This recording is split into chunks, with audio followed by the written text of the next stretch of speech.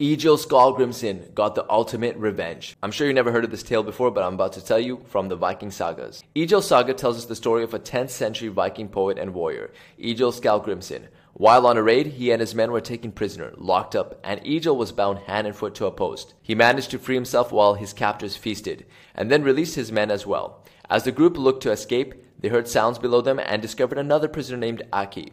Aki let the men out of confinement, but Egil wanted to find treasure, weapons, and anything else of value before they could all flee to freedom. Among the goods Egil grabbed was a large cask of meat, which he decided he needed to tell their captor they'd taken. So he went into the dining hall and set it on fire.